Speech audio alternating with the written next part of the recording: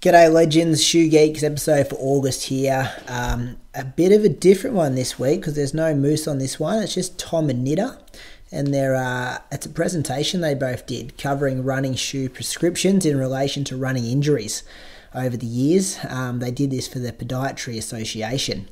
So a very evidence-based podcast. I hope you enjoy it. The boys did warn me that it's pretty nerdy and it may bore a few people, they reckon. That's not the best sell of a podcast, but I'm sure it's fantastic. No video footage for this one, so for the people that watch it on YouTube, that is not an option this month. It will be next month though. So just audio here. Enjoy the episode. I'm sure there's some great stuff in it, and a massive thanks to Tom and Nitta for putting it together.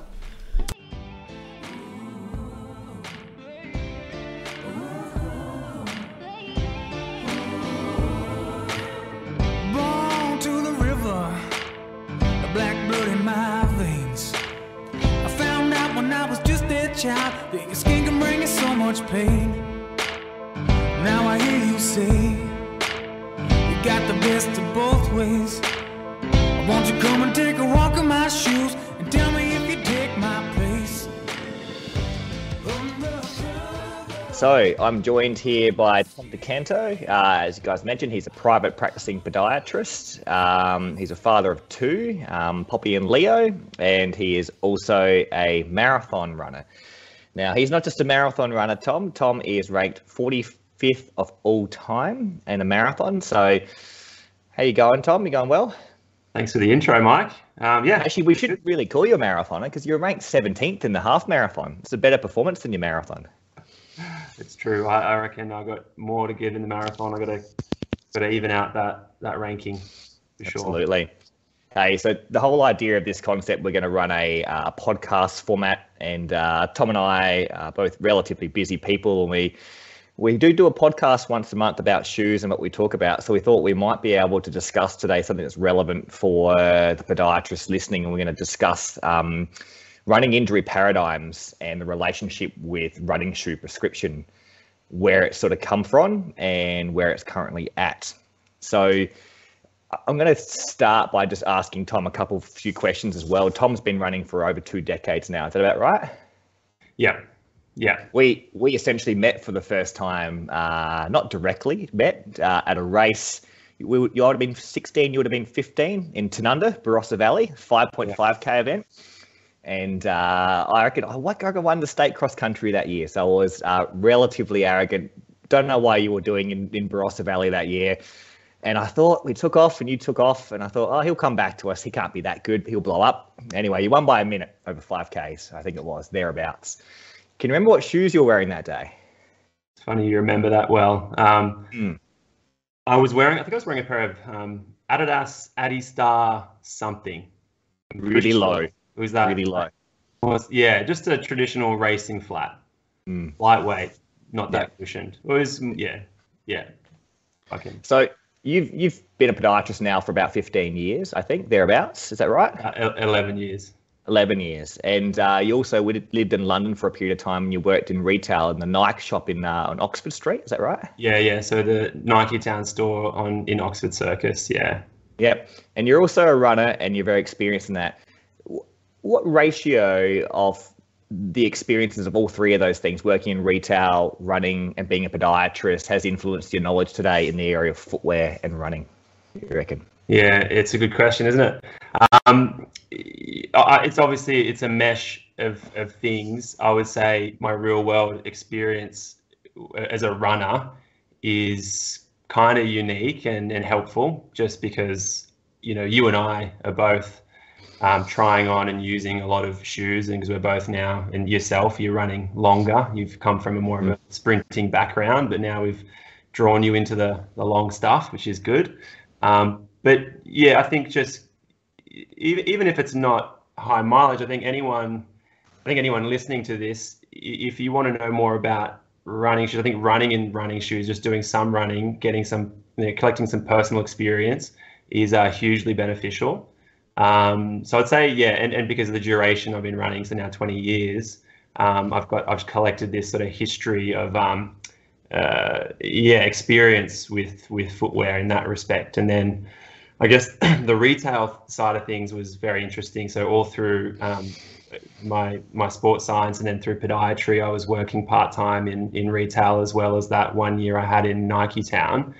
And yeah, interesting. So we'll get onto the paradigms, but I know we've chatted before. So basically I was working in retail at a time where it was heavily focused around an objective rear foot alignment sort of paradigm. So I was recommending footwear pretty largely based on how much how much their shoe was everting, as opposed to, I mean, we know that we can't necessarily see what exactly the calcaneus is doing inside the shoe, but you can see how much that shoe tilts inwards. And so I was, that was a selling point at both where I was working in Sydney at Running Science, and also Nike Town actually had in London had treadmills set up and had cameras set up, and we did the same thing in Nike Town as well. That's interesting. So look, if you go back to the early days when you're running as a teenager and late teens as well, look, how much of, like, I mean, people listening to this will be considering how to select a shoe for their patients in relation to, reducing injury risk. And that's probably the guts of it when we deal with allied health. But how much did you personally, when you selected a shoe, think about sustainability and running and injury risk at that time, even compared to now as a clinician? Yeah, probably not a great deal. Like, I started running when I was 15. Probably at that point, it was more about how the shoe looked, to be honest. I just wanted something that other kids were running in. Maybe I think I remember I'd seen some other shoes that other kids had, and I wanted the same shoe. That was the crux of it. And then I think my first pair of runners, my first pair of daily trainers were the Asics Kayano. And that was a classic sort of, I went to the store with my mum, and the salesperson said, he's taking his running seriously. This is the shoe. He's got slightly low arches. Kayano, I might have brought out another pair, I don't know, but it was the Asics Kayano that I went with back when I was probably 15. So I would have started a little bit earlier. I was more like about 13, but I was doing, like you said, a bit of just general track and field jumps and shorter sprints. And my first shoe that I ever wore was, I grew up in the country, so Asics was sort of like the retail shops in the country were biased towards buying large stock of one company, and also so Asics was biased football, netball, and running. So Tiger Touch was my first shoe. And I had two pairs of Tiger Touch from age 12, 13 and 14. And my first industry change or notice of it was I went to the GT 2050, I think it was. And the 2050 was a highly, moderately weighted shoe and highly posted shoe with a large Duo Max posting that went from almost from the underneath the first MPJ all the way back to the central part of the rear foot. I've got no sample shoe like that, but I remember when it hit its end of life, because when you were younger, you just took the shoe to the end of its life. It was worn completely inverted because the how dense the medial foam was and how far it traveled through the shoe was quite excessive. Didn't consider it that at the time, but look, that was a large industry change, and the shoe was definitely not as enjoyable as the Tiger Touch for me, even back those days. But I just didn't really think about it. So even the paradigms we discussed today, they may not influence the consumer too much either. So when we got people working into retail, they're not always picking a shoe to not get injured, if that makes sense. It's just one piece of the puzzle. But for what we're talking about today, we're talking about shoes that essentially have evolved to try and make a runner reduce time lost in running, and that's the key. So, and how did this come? Shoes have been marketed, so that's right. And that's interesting because, I mean, in the 1950s and 60s, when you were a runner, you normally, if you were doing it as an activity, you were doing it as more than an activity. It's probably a bit more than a hobby. But simple events, like if you go back to the 1960s and 70s, and then I think you probably would say it's biased to the American marketing strategies. We saw Frank Shorter win the marathon on TV in 1972. It became largely exposed, even Steve Prefontaine and that era of probably the early 70s, that running sort of started to get more interest in the general public. And then we started to see, marathons and fun runs get mass participation involvement. So suddenly footwear became an industry where you can make money as well. And and footwear companies in their right minds use that to their advantage. But of course, they were still trying to help the consumer. And at that point in time, the one limitation with running, unlike other endurance sports, like say swimming and cycling, musculoskeletal injury and limitation from impact load seems to be, well, it seems to be the actual limitation of how much running you can handle, right? So so that probably starts us off with the first paradigm, which was sort of noted as this this pronation control paradigm, which probably kicked off in the 1970s and arguably still used a little bit today, but probably has faded a little bit more into insignificance in the past decade or so. Can you talk to a bit about what it was trying to achieve and what features in shoes were added to try and achieve this? Yeah, so I guess I think it was probably late 70s where it was sort of, there was a paper, I think late 70s, that came out, and the authors highlighted a number of things, but pronation was one of those as a risk factor leading to a number of those. And it was they attributed it to quite a significant percentage of runners developing an injury associated with a flatter foot. I don't know where they got those numbers from, but or how they attributed it to the pronation. But it seems that since then, the company started to, I think Brooks was the first one, maybe late 70s. I think it was the Chariot off memory, the Brooks Chariot with the wedge inside the shoe. Yeah, there was a wedge. So it started with a wedge. There was a medial or a varus wedge. And then I think Asics in early 80s had the first Duo Max, the first dual density midsole. So I guess it was trying to achieve a reduced amount of rear foot eversion or pronation, which they thought at the time was associated with injury. So the marketing was all around reducing movement that they thought would contribute to injury. So in a retail setting or even a clinical setting as well, what are the best methods do you think we've seen to, or the current methods or the previous methods that were seen to assess, whether someone should be using a wedge in a shoe, for example? Like I know there's been papers looking at static motion and dynamic motion, and which ones are being used? Can we give an example? Yeah, well, they've used lots. There's static arch height. So there's just like that massive Kapnick. This is the Kapnick military study. That was just, I think, off a pedograph, or a photo Footprint of the plantar surface of the foot. And so that was classic wet foot test style prescription-based shoes off like arch height, which we know doesn't really represent movement and dynamic function. So that's already an issue. So I reckon that was a big one. That the runners world, would promote the wet foot test to select whether you go neutral, stability, motion control. Absolutely. Yeah. And they were the three main sort of categories, I guess. There was like the neutral category, stability, which has some mild stability features, and then the motion control, the big, like Brooks style ones. Absolutely.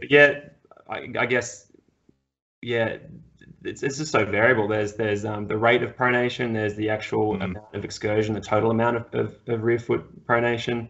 What are your thoughts on that? It's interesting. So when I worked in retail for the first time, it was probably just prior to online sales. I was probably maybe second year podiatry, 2005. Online sales were around, but people didn't really trust them. And back then, people who bought a posted shoe, for example, normally sort of came into retail and said, I got a flatter foot, I want a GT 2000, just a traditionally posted shoe. If they were a higher arch foot, whether it was self-audited or whether it was practitioner-audited, you never really knew in retail. They didn't really go into it. And you as a retailer never really assessed it back and then either. So people would just grab the shoe, knew their size, and back then retail was easy. You wouldn't even have to sell the shoe to them. They'd just pick it up and walk out the store with it and pay $200. Well, back then, $150 for it. So but there's no doubt that public perception of foot position or foot posture, people believe. Then there was a study in 2014, the Sagittaria study, I think it was, and people believed that injury risk was associated to getting the right shoe for the right foot posture. Yeah. So marketing worked in that sense. After all those years of marketing and decades of marketing, people believe that that position or attributes of shoes can reduce risk of injury, especially in that pronation paradigm. The interesting thing is when you look at papers in the literature, some papers will publish that rear foot eversion and pronation isn't associated with injury. Some will associate it is, And these non-causal associations are really tough to dissociate from other factors that cause running-related injury. It's so multifactorial. But we do know that these features that were put into shoes, there's enough literature out there to suggest that these features probably are doing what they were trying to be doing. So, you put a medial posting in or a varus wedge, there's been papers showing that it does reduce, rear foot eversion or the rate of rear foot eversion in some papers. The problem with this is that may not be associated to injury. So you've got almost two sides of the coin through here. Yes, you may stop eversion, but if that's not truly what's causing your problem, you might not be, resilient to injury. And I guess the Nielsen study from 2014, which was a 1-year prospective study, grabbed these novice runners, right? And this paper pretty well. I think it was close to 1,000 people in this study, followed them prospectively for the year, and categorized them into foot type, but gave them all neutral running shoes. And there was no difference in whether you received a motion control shoe, whether you had a flat foot posture, a high arch foot posture into a neutral shoe. So for the novice athlete, it doesn't really seem to make a difference whether your foot is flat, your foot is high. In fact, this study showed the people that were quite pronated were sort of a bit more resilient to getting an overuse injury in a neutral shoe. So it doesn't seem to be one of those features that's more important. But I knew there was a paper, you might be able to know this one, it was a couple of years later, where they took not novice runners, but slightly more experienced recreational runners. That's the one, yeah. Do you remember that paper? Yeah, so that was quite a large one as well. I think maybe 800 runners prospectively. One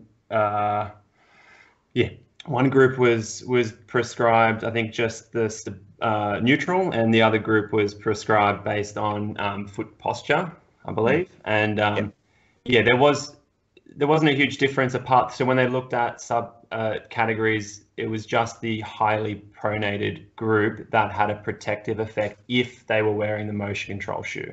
Absolutely. So so there's conflicting studies, but there is some from that study, which is a relatively well-designed study, but it was a different cohort. They were experienced runners. But the highly pronated group, which wasn't actually a huge number of the runners, but they had less injuries if they were allocated the motion control shoe. Absolutely. So that is the absolute confliction of literature in this area. So it's what's interesting now is that I guess you and I discuss this on the Inside Running podcast often, is that there are different ways to maybe manage foot posture that aren't, plastic or high density foams to try and stop motion, for example, accommodate it. I only have one shoe left in my whole collection of about 50 shoes, I reckon, that has a medial posting on it. And so I'll grab that. Where is it? It's the Bongo. Yeah. So this is the New Balance Bongo. I'm sure New Balance are chatting to everyone later on. The posting is quite minimal, I would say, compared to what it was historically. So it's slightly denser foam, strategically placed on the medial aspect of the shoe. Sort of starts just underneath the medial, or probably where the first MPJ sort of lies a bit further forward and goes to about just the calcaneus. And look, this shoe I find to be quite comfortable. I personally don't find it much different to wearing the 1080 though, which is a very similar geometry shoe without the posting on it either. My problem is I don't really hit that part of the shoe too much, so it's not as relevant for me. So is there a time and place for this paradigm still, Tom, to use it? And when and where may this be? So I want to just touch on a couple of things. So just going back to the motion and whether, because there's conjecture around like, can medial posts even correct or reduce pronation? And so, there's conflicting studies, but I think most of the evidence lies similar to the orthoses research, where orthoses and medial post shoes may not change motion, but it seems like they will affect the kinetics or the forces. So you may not be able to see a change, but there may be internal stress distribution that is different in a different type of shoe, one that's posted versus not posted.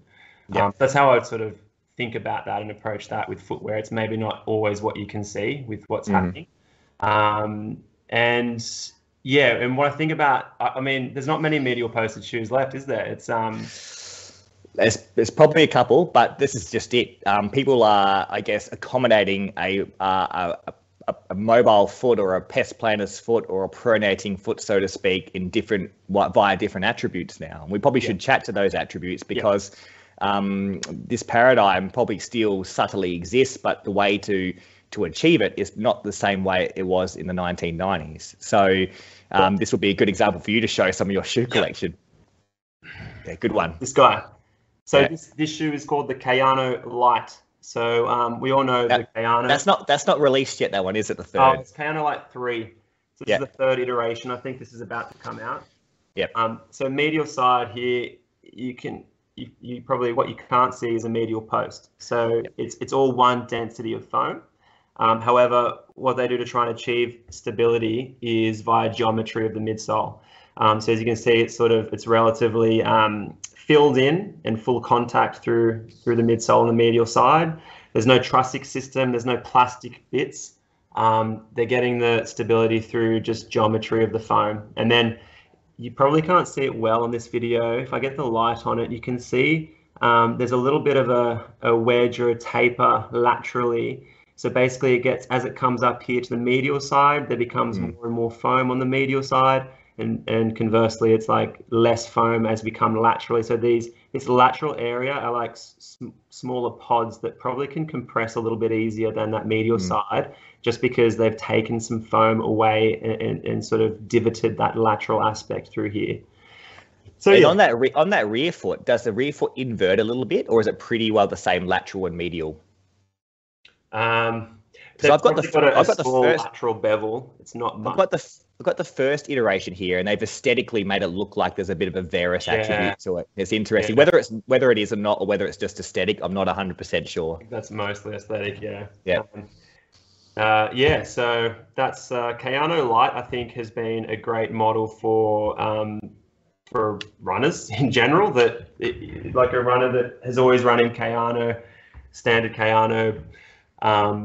They may just keep going to it because that's one of those shoes that runners keep just using if it's worked for them, but they may be okay in a non-posted stability shoe. So a lot of the models, and we have to talk about like Brooks. Brooks is, because Brooks has been known for their postings and their aggressive nature, but they kudos to them. They're the ones that probably one of the first companies to strip back all their models and withdraw posting and just use what's called, we'll get onto this, I guess, the future, the other paradigms, but they've taken on another paradigm by taking the posts out and trying to do things a little bit more subtly.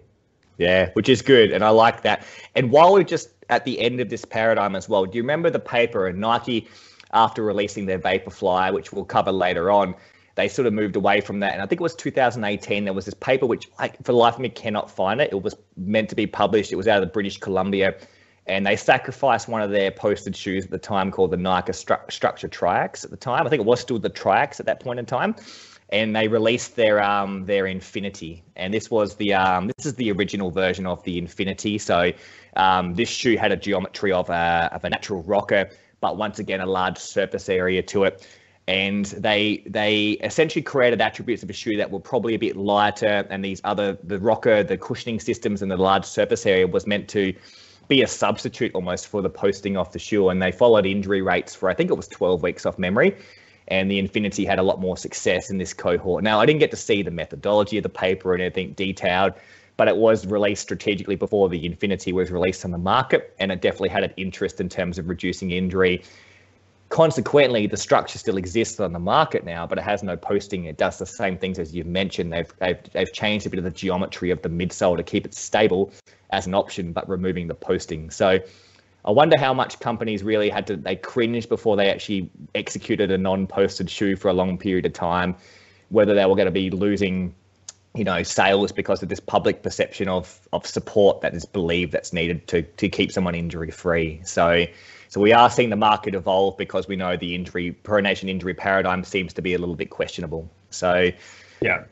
So where did we go to from there? I'll just finish on that by saying, I think it's a good thing that medial posts are less prevalent in footwear from a general mass market perspective, because like you first mentioned, when you said your experience with the GT25 or whatever you said it was called, I don't even remember that model. 2050, it was long. 2050. Yeah. So, I cringe when I walk down the street and I see runners or walkers like with that supinated Varus effect looking very laterally unstable, and it's just so we'll probably have less runners and walkers probably walking in running shoes that are wearing these shoes abnormally. But on the other side of that, if the market can retain some medial posted shoes, that's probably a bonus for podiatrists who are still using it as a prescription shoe for like things that may benefit from it, like really, extremely pronated feet that have pathology like tib post, for example, where I find clinically that medial post for one of those patients with a tib post issue can be hugely helpful. Absolutely. And that's that time and place scenario, isn't it? So intermittently you whinge about having a sore tib post and you're off running in your Kayano light for a while and solving the puzzle. Once again, using a shoe attribute through here to try and reduce your time lost in running, right? So yeah.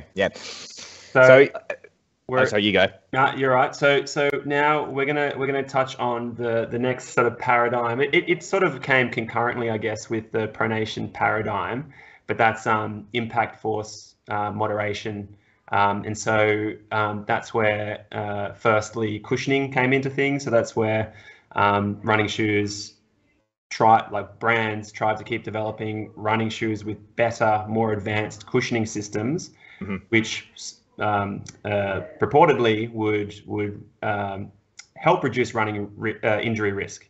And then I guess the other thing we'll get onto from that more recently is the whole barefoot minimalist type trend that sort of happened a bit more recently. So say 2005 to 2010, sort of started to see that trend, and that was also, even though it's less shoe, less cushioning, that was proposed to reduce impact and also help reducing injury. So two kind of competing footwear categories, but trying to achieve the same thing.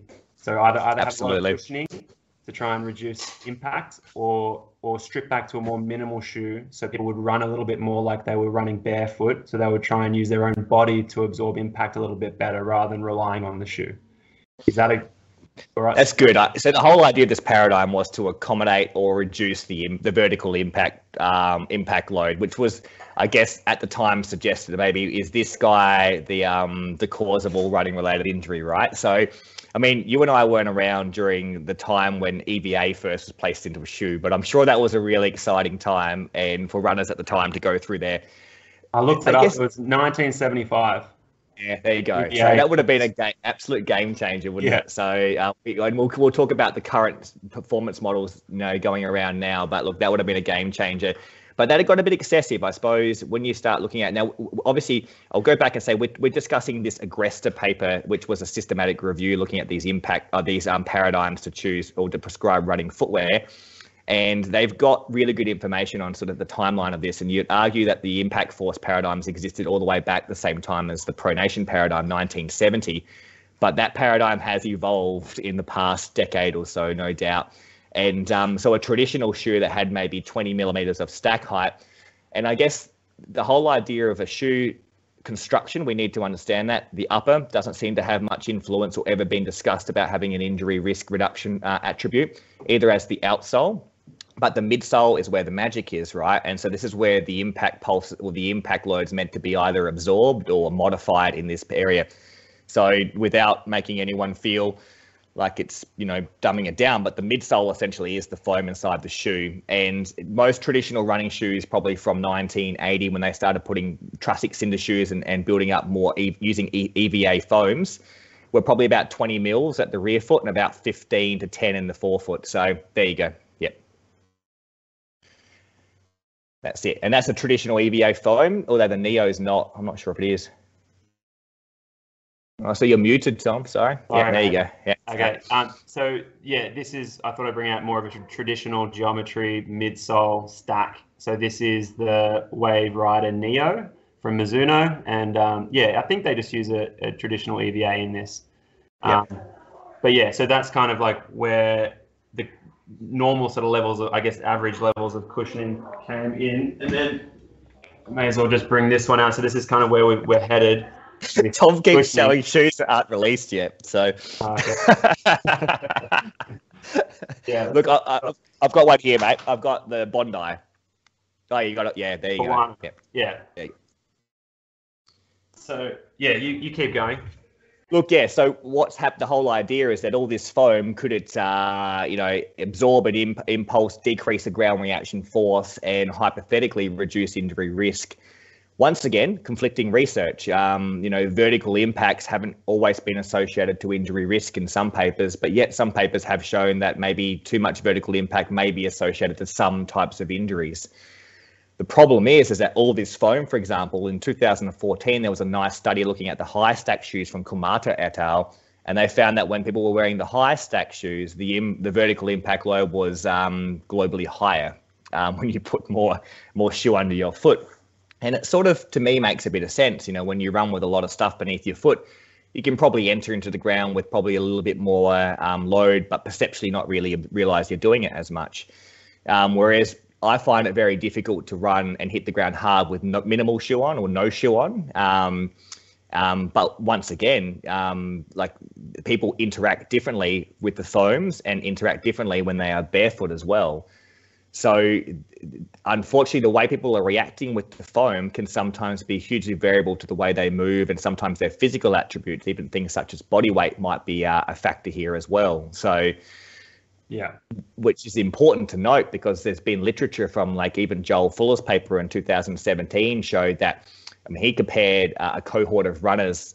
He was looking actually running economy as his major attribute, looking at using the Asics Piranha, which is a very traditional racing flat, comparing it to a basic neutral shoe, the Asics Cumulus, similar to what the Mizuno you showed there.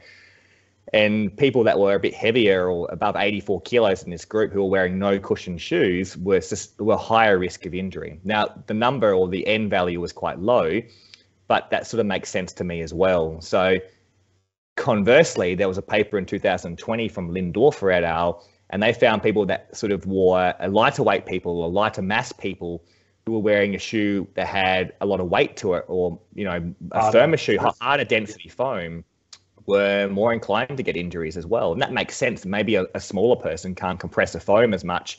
Maybe a big person can really compress that Piranha really quickly, and that highlights the impulse maybe a bit higher again. So this becomes even more complicated almost than the pronation control paradigm, I reckon. Yeah. It's one of those ones where I think if you dived into some of those studies, and I don't believe that all of them have it, but the subject-specific data on how they responded is probably quite variable. So there's an average, but how people respond to a highly cushioned shoe would be different. So for example, there are a lot of people that when they go to a more minimal type shoe, they will alter their biomechanics and they may have land a little bit less on their heel, more towards the forefoot, to try and get the foot and ankle to sort of slowly absorb that impact a little bit quicker. And that was part of that paradigm, was wearing a more minimal shoe, so people would be forced to alter their biomechanics and forced to have a softer landing, so they would land more forefoot. And in fact, if you do land forefoot, you completely eliminate that first sort of vertical impulse. Contact. Yeah, exactly. That initial contact peak, you can sort of eliminate that. But the problem is, there's some subjects in some studies, they didn't alter their gait and they kept heel striking, and they actually had higher vertical loading rates with the more minimal shoes. So and that's why it's actually so. This Agresta paper is great, so I think any podiatrist listening it's open access, should have the Agresta one, but also a summary of this other paper. I have this one from 2018, the BJSM editorial from Rich Willey and Chris Napier.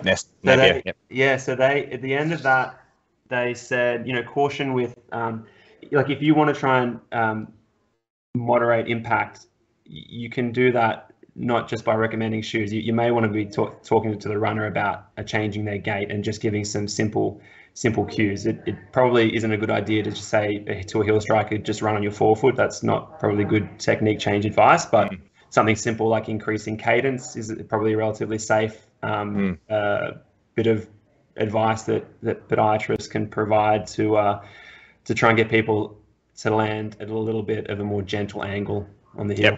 for example?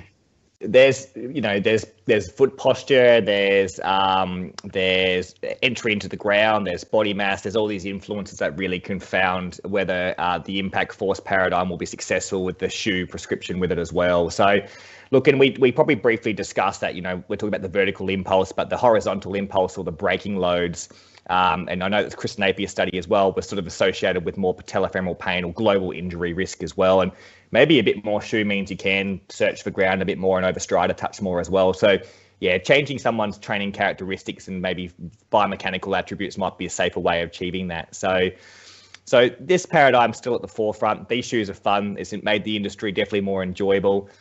But there are other paradigms that are probably utilised a bit more so and discussed now more than ever, especially in allied health. That being the habitual motion pathway, which was suggested by Bino Nig in 2015, where essentially the whole idea was almost to have a shoe that essentially just guides you in the pathway that you choose to move. So the opposite to the pronation, it's not trying to block something, perhaps maybe trying to change the way that you move might actually be an injury risk in itself. So picking a shoe that has the least amount of stuff in it that allows you to do what you want to do movement-wise to have the best outcome. It's very arbitrary. It's not well researched, and probably blends into the final paradigm, which is the comfort filter. Because essentially, I think experienced runners, when they go into a retail shop, they have a pretty good intuition on how to solve the puzzle of the shoe attributes they need, more than a novice runner does, more than likely, because they've had experience with it before and a history of injury or not injury, to be more honest. So can you talk a little bit about the comfort filter and maybe touch on a little bit of this motion pathway, because there are shoe companies, like you mentioned, doing this already, like Brooks? Yeah, so I guess like it's a bit of it's in vogue, like just wear something that's comfortable. That's discussed a lot, and it obviously makes sense. Like you obviously don't want to pick a shoe that's uncomfortable, but just picking it from comfort alone doesn't necessarily mean it's going to reduce running injury risk, because it's still just a relatively new it's not like it's newer, but it's no better than previous paradigms, I would think. And so like as you mentioned, and I mentioned earlier, Brooks is a company that's sort of taken this on board, and they've done like the guide rails instead of medial posting, so medial and lateral. So as as their marketing states, as the foot either supinates or pronates past a certain amount, the shoe becomes a little bit more stable in either direction, almost like bumpers in a bowling alley. That's the analogy I think they've used. So keeping that foot within a certain range of motion is kind of the ideal, without trying to be too aggressive with controlling. Absolutely. Look, we need to touch on this comfort filter paradigm, because when we talk about arbitrary paradigms, this is complicated, because it's subjective. Comfort is subjective. And look, I want to ask a personal one from you, because how has comfort changed in your running career, and how has the industry even changed your perception of comfort? And this probably brings us to some of the performance shoes now as well. So what's it look like for you now compared to what it used to?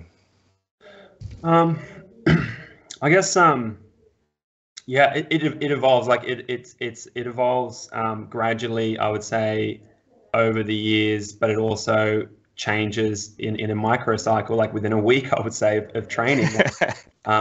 So when I first started running, I was probably in much firmer shoes, I would say, compared to what I run in now. And now I really would not like to go back to running in the shoes I used to run in.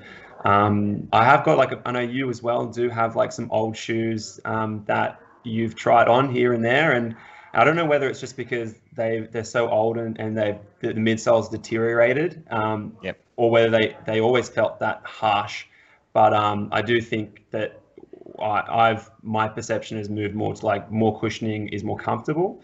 But I go through phases where I'm at the moment in a phase where I've dialed back from running a lot in the real high stacks to more like moderate stacks. Like I'm doing a lot of mileage in that Mizuno, that traditional kind of stack shoe. And I'm finding that more comfortable at the moment.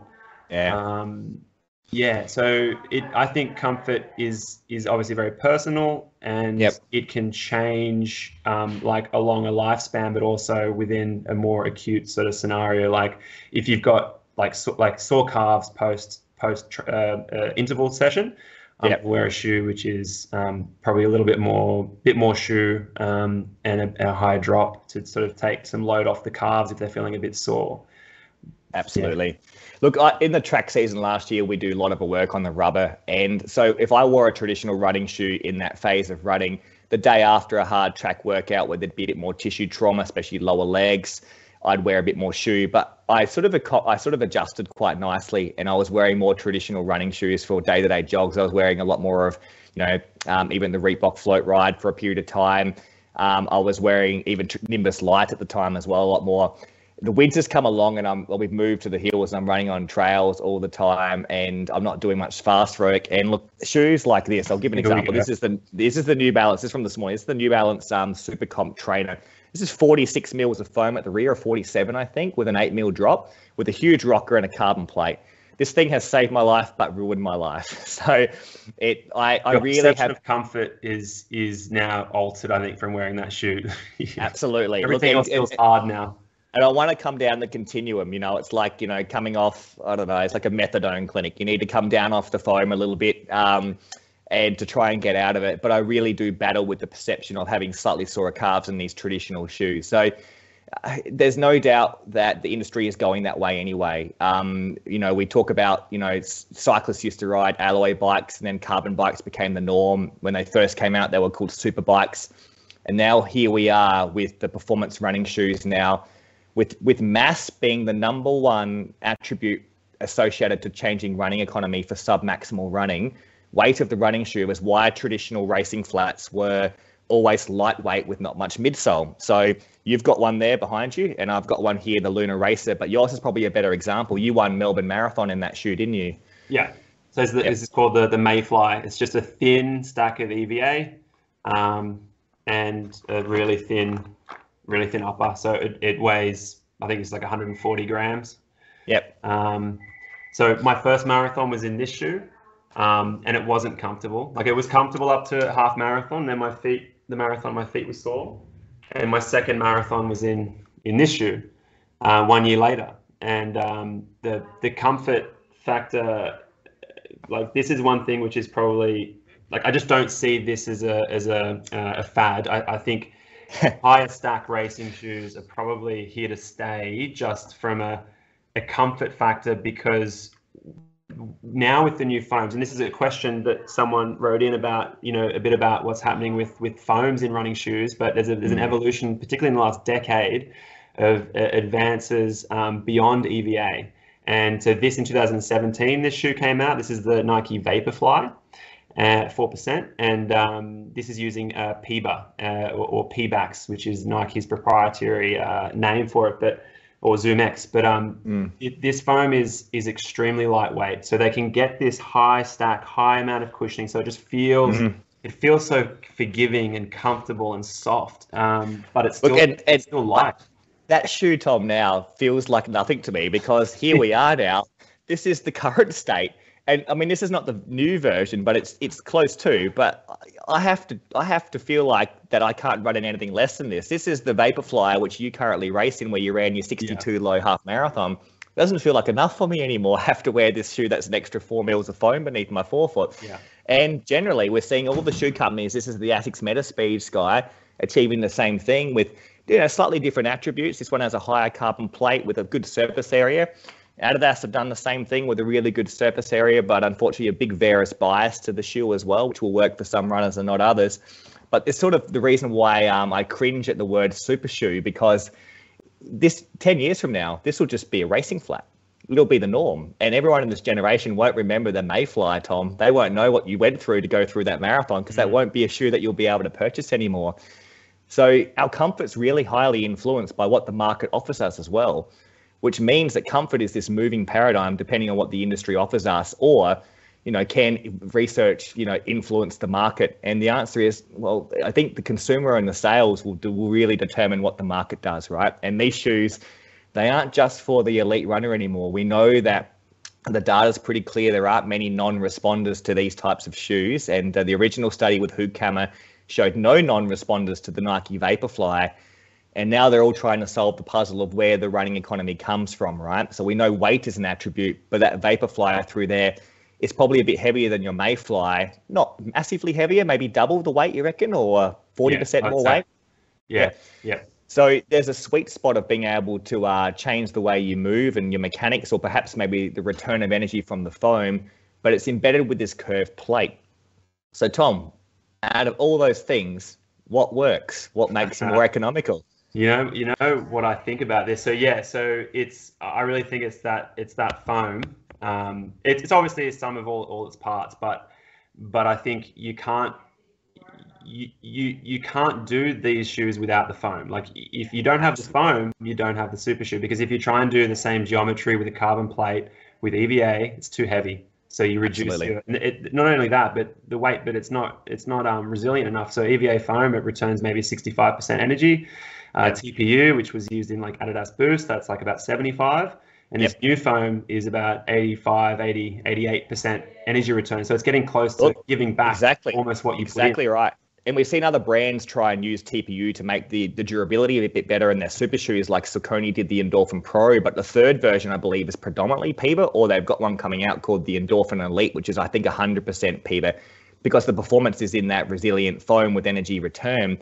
And I think there was a nice paper from Hoodcummer and Healy where they basically grabbed this, this is the Crimson version of Vaporfly 1, and they said, well, is it the plate? And they put 6 cuts through the plate of the shoe, and they measured the running economy of the participants with the shoe that was cut and not cut. So the stiffness or longitudinal stiffness from the carbon plate, and the economy, there was no difference.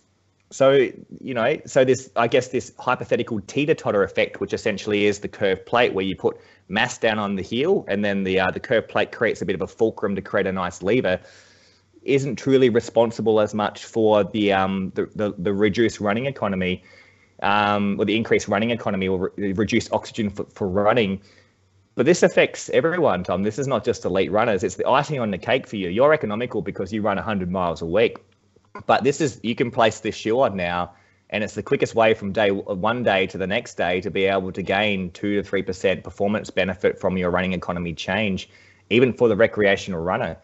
So should they be wearing them?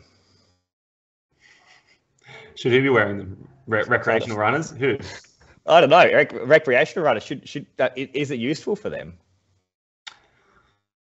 Yeah, I mean... Depends. This is a question. I'm actually. This is what one of the participants asked. Should we get into the debate of whether juniors should be wearing these? I don't want to. Look, wait. Yeah, it's tricky. Like the biggest way to get better running economy is years of running. That's the best literature is right. And then there's attributes like strength training, but they're the things that make you who you are. But look, running economy change and performance change is relative to the individual. But dare I say that. I've got this one example, and I've used this before in the podcast. I've moved to the hills. There's a guy, he's probably about 120 kilos running in the hills across the road. And I saw him in January, and I saw him probably only about 3 or 4 weeks ago. The guy has lost about maybe 20 kilos in weight. And he's got this sort of hydration vest on, and he's running in the Vaporfly in the hills. Every time I see him, he's wearing the Vaporfly, the next percent.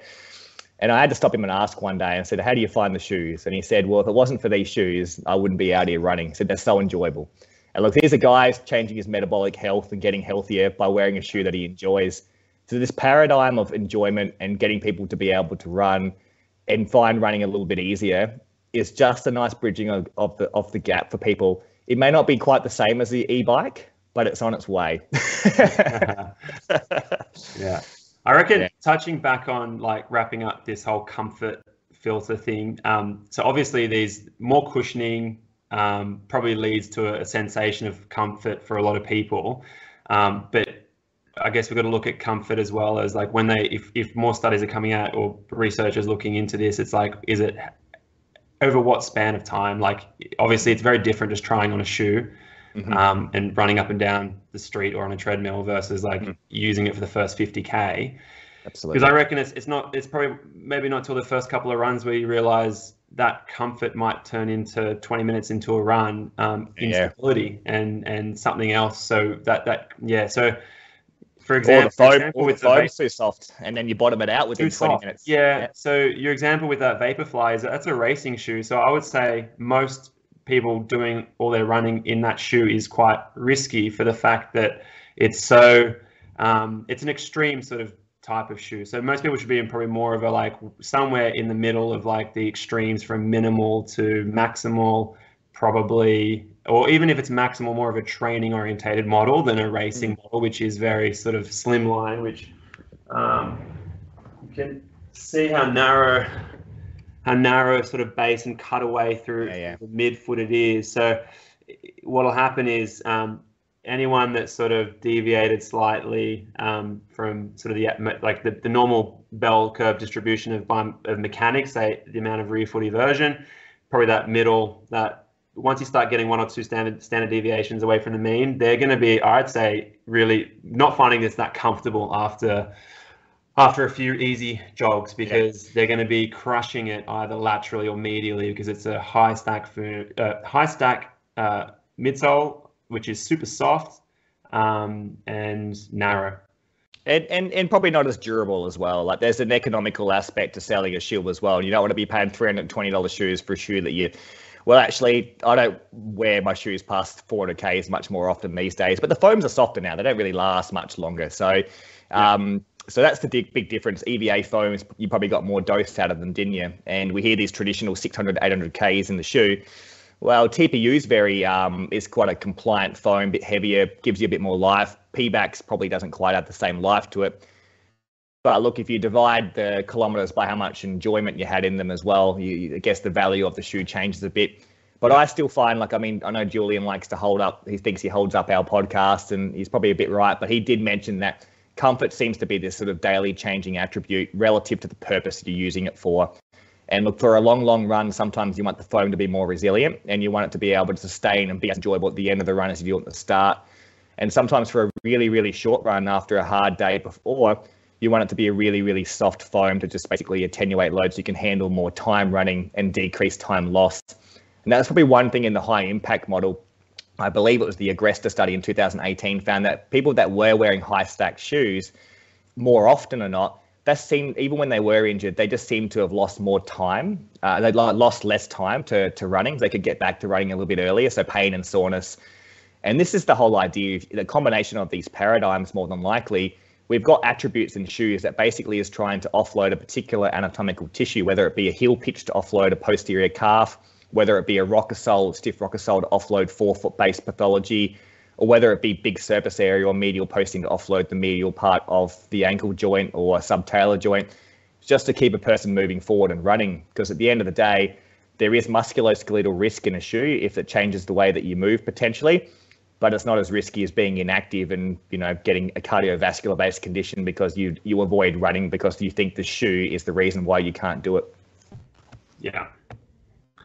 So should we wrap up with, are there any questions that were in that you want to answer? Look, there's a question here about the specific brand suit, specific foot types, and they talk more about width of shoe. And look, I think we want to touch on this. I don't actually have an ultra shoe or a Topo Athletic, but there are some shoes out there that are designed specifically, they're anatomically fitted. So plenty of podcasts with the owners of Ultra, and this whole idea of trying to basically build a shoe that accommodates the anatomical fit of a shoe, whereas most shoes are a bit pointier and narrow in the toe box. Some shoes are specifically designed for comfort to reduce risk of bunion pain, perhaps, or pressure on the fifth or fourth digit, etc. There's not heaps of shoes specifically doing that. I think a lot of shoe companies have multiple widths which help as well. Like New Balance is always famous for being a bit boxier in the shoe and a bit squarer, and you get into a 4E there or 6E in some of the trainers or cross trainers. They can really accommodate a really wide foot. But I think that's pretty common knowledge now. I don't think we need to dive into that too deeply. No.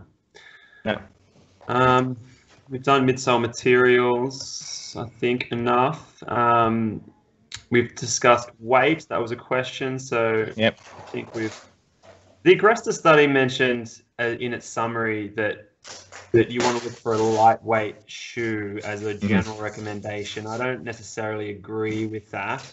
That would be like, I guess, a performance consideration. But if you want to just get more running in, as you say, to get that performance benefit just from consistency in running, I think weight should be secondary to comfort or maybe some of the other paradigms. Absolutely.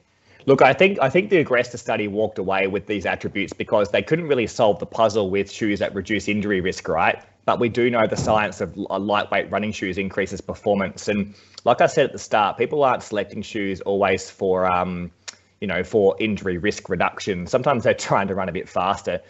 I think the only other point you said is that when you're trying to get fit and run faster, we don't need lightweight carbon shoes to do that, because we're not trying to chase better running economy from the actual run itself. We're trying to get fit from the run to get better running economy. We use these lightweight attributes in carbon plates and soft high compliant foams because they are associated for us using less oxygen when we need to, which is usually an all-out effort or a hard effort, or to feel good probably, to run at a faster pace and feel like we're doing it easier. But the whole idea is to be comfortable within that purpose of the run. And sometimes going out and collecting a low intensity run, which I think most of the population do struggle with doing, they run at moderate high intensities. The shoe that's probably a little bit lighter probably is a bit more enjoyable for a shoe that you only use 2 or 3 days a week, which is what the activity guidelines suggest. But, as health practitioners, we want everyone to run more often. and so having a variation of shoe geometry and having a variation of shoe stack height and having a variation of compliant foam or stable foam, there's a time and place for all these relative to the individual's current state of either injury, soreness, or even experience in running at that point in time. So we're pretty lucky because the industry, while it's overwhelming, once the knowledge is there, you've got a lot of tools to be able to keep your athlete from losing time to run, or losing time to injury. So yeah. But I reckon that sums it up. We could talk like this for hours, mate. But I reckon. So people are going to have to listen. They're going to get to listen to like some of the shoe companies now talk about sort of what's coming out. This is definitely exciting stuff. I do think there's conflicting opinions. Some people think that there hasn't been much innovation in running, but I think the last decade has been phenomenal. Not just from performance performance is the big one, I think, with performance footwear, but as I'm sure some of the companies will discuss about sustainability. I guess what I also wanted to mention, what I think is probably good, is when it comes to the runners patients coming in looking for shoes, I think it's good to build that relationship with somewhere that they can go try the shoes on. So obviously they're getting that comfort filter in by trying a few different shoes on, and then getting that experience. So running specialty stores, if there's somewhere we can build a relationship, that's where they can go try the shoes on and have that, hopefully not just based on objective measures of how much the shoe everts, but have that discussion, like shoe for purpose. So say that going to the store, the sales assistant will be like, what's your running experience? What sort of running do you want to do? What are you training for? How many years have you been running? What shoes have you liked in the past? What's worked for you? What hasn't worked for you? It's like, it's all that history. Absolutely. And that's where I would, because although I run in so many models, I can't keep up with all the different models that are coming out. So when I write a shoe prescription in clinic for someone, I try to just give attributes, footwear attributes. So whether it's a stiffer midsole, or higher stack, lower stack, higher drop, lower drop, medial stability, could be medial post, could be just wider geometry for stability in the frontal plane. You want to send them to a store that they know about those characteristics. So if they don't, you can have a chat and hopefully do some in-store education around, as a podiatrist, what you look for, what sort of shoe features may help offload or help certain runners and their chronic or recurring injuries, especially. And look, just to add on to that, Tom, is that never underestimate the knowledge of some of these retailers and the specialty retail shops. Some of the best conversations and my learnings from running in the running industry is speaking to these guys who run 100 to 100 miles a week on the long run and finding out what's in the shop, what's new, what's coming out, and their intuition from their own running experience and their own customer service and seeing, 20, 30 people per day and fitting shoes sometimes exceeds our knowledge as podiatrists. If I would argue almost probably more so. So there's got to be a bit of respect for some people who work in these retailers. Their knowledge can be quite high, even if they don't have a qualification as such, because unfortunately this is very muddy waters anyway. I'd argue that the experience, this is probably a bit more art than science at this point in time still. Yeah, definitely. Yeah. Cool. Beautiful. All right. Nice place to finish. Sorry we went over time. Sorry, other first running company. I'm not sure who it will be, but yeah. I was told as a young man, doesn't matter if you're white or black. Just show love to everyone you meet. Doesn't matter if it